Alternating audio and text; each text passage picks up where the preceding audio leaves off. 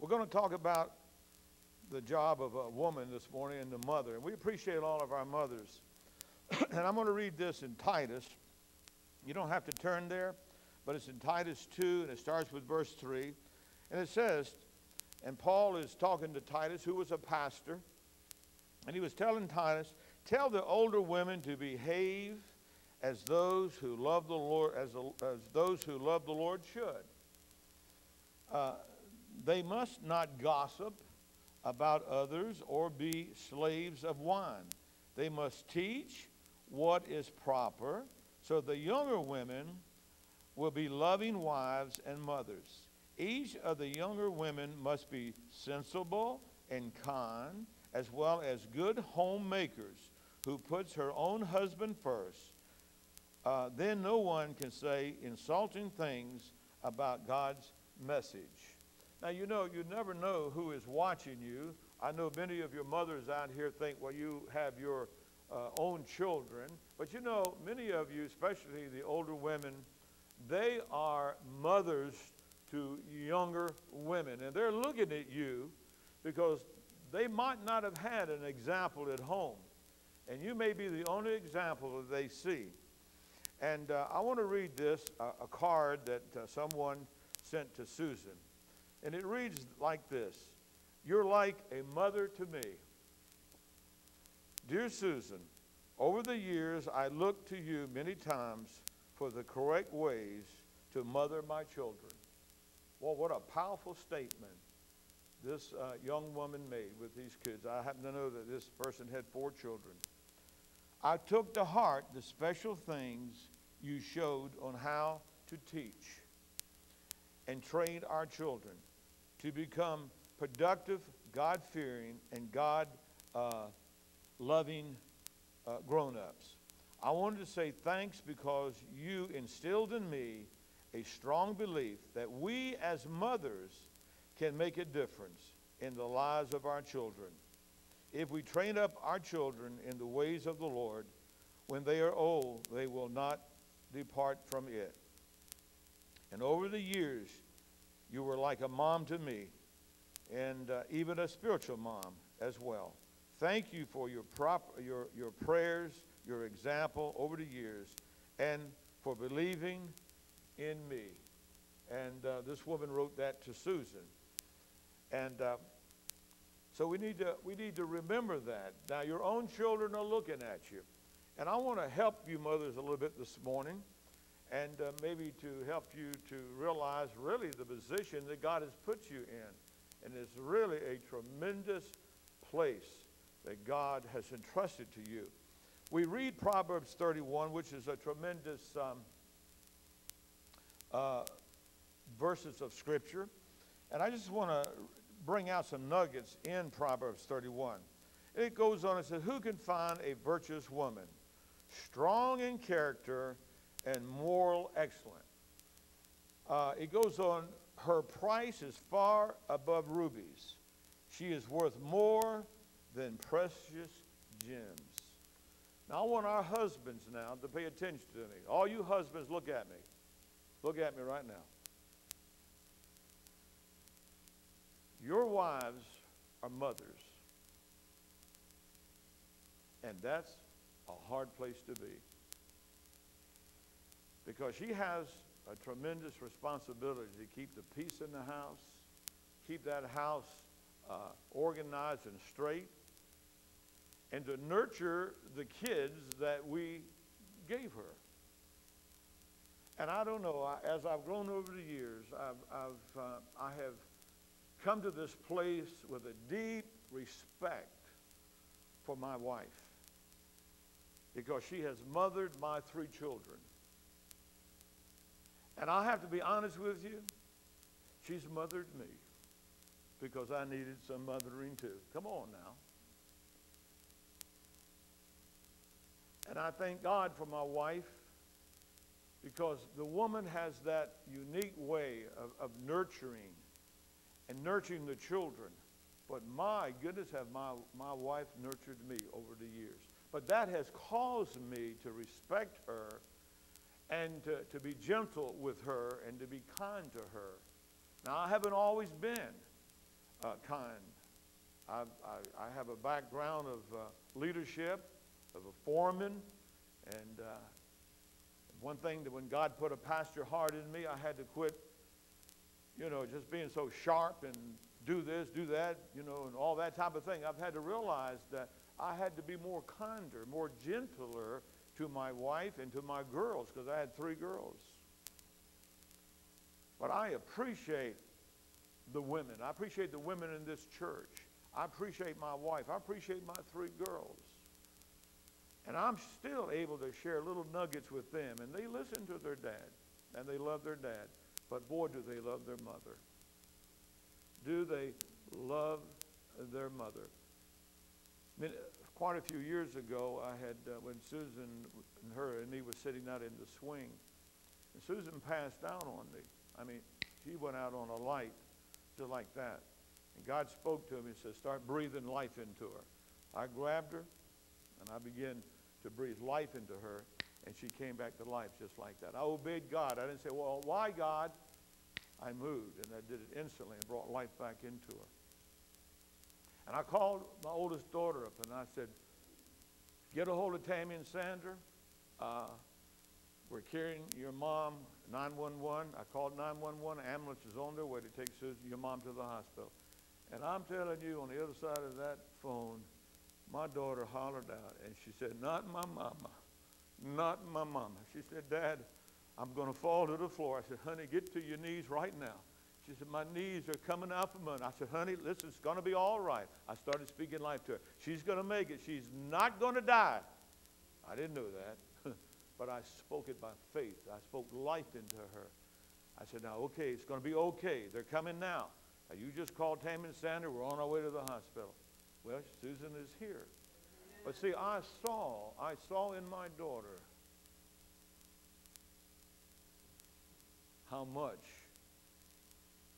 my daughters love their mother.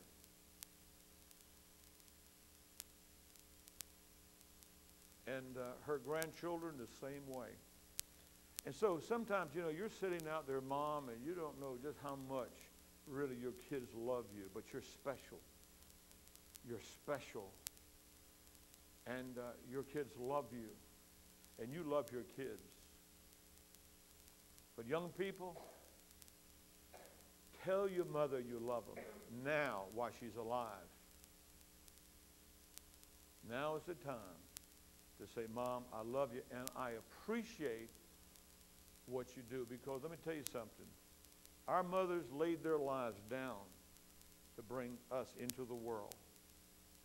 And so the woman has a high place in God's agenda.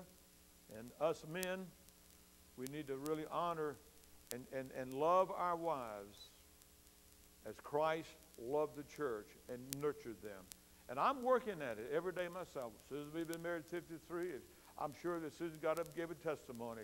She'd say, well, he was once, but God has gotten a hold of his heart, and he's more gentle to me now. He's more considerate about me now. And that does something to her, because that in response releases herself to me. This morning she looked at me in the eyes and she said, honey, I love you. Well, I walked out of the house. Yes. Yes. But see, that's water. She watered me on the way over here. And we watered one another. Now, let me say this. The word daughter appears in the Bible more than 200 times, and daughter-in-law 20 times. The word granddaughter does not appear at all, though grandmother is mentioned once. The words wife and wives appear in the Bible close to 400 times. The word mother appears 20 times in 2 Kings and 2 Chronicles, and underlines the importance attached to the mothers of kings.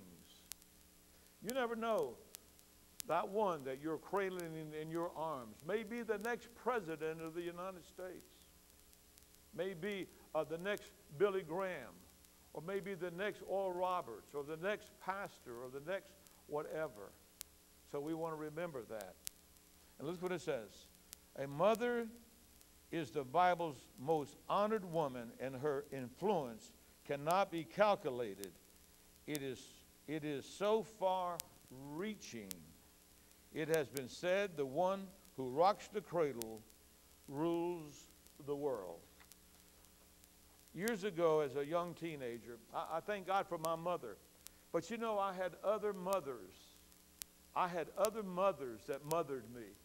And I want to share about Mrs. Catterton. Mrs. Catterton, her two sons, Paul and Clarence, and we were teenagers together. But I would come to their house, and I was always welcome at Mrs. Catterton's house. And I was 14 years old, and I was always looking for a free meal. But you know what I remember about Mrs. Catterton? She took me in just like her two sons. When they ate, I knew I was going to eat. Because when she fed her boys, she fed Bob. And but she never complained. She never murmured. I remember she'd say, well, Bob, do you want a cup of coffee? Now, Mrs. Catterton had some type of a nervous thing about her. Her hand shook like this. You ever see anybody like that? I mean, it shook like this. And she'd pour that coffee, and she's coming across the room. Listen, with a saucer and that cup of coffee, and it's a rocking and a rolling. But I'm telling you, not one drop fell out of that thing. And when she got to me, just like that, she set that thing in front of me, just calmed right down. She said, there's Bob. I hope you enjoy that cup of coffee. Now, you know, they were poor. They didn't have real fancy food. Collards, I remember collards. I hated collards when I was hungry. But her countenance, her mannerism, her love, her freedom to whatever they had, she was willing to share with me, meant so much to me. And that nurtured me, that watered me, that done something for me. Now, I've seen Susan that way. For those that have come to Susan's house, if your tea gets a little low, she's right there, and she'll make sure you want another glass of tea. She'll fill that thing up. She is one that shows hospitality, and she ministers to people and makes sure that you feel at home. And see, she not only does that to strangers, but she does that to our family. And that's why our family loves to come back home to Dad and Mom's house. Yesterday, as I was preaching the funeral, and I was preaching from St. John 14, and Jesus said, in my Father's house, it struck me. In my Father's house, there is no evil. In my Father's house, there is no sin. In my Father's house, there is no argument and fussing. In my Father's house, there is no poverty. In my Father's house, there is no strife and no talking and bickering back. No, in my Father's house, there is generosity. In my Father's house, there is kindness. In my Father's house, there is gentleness.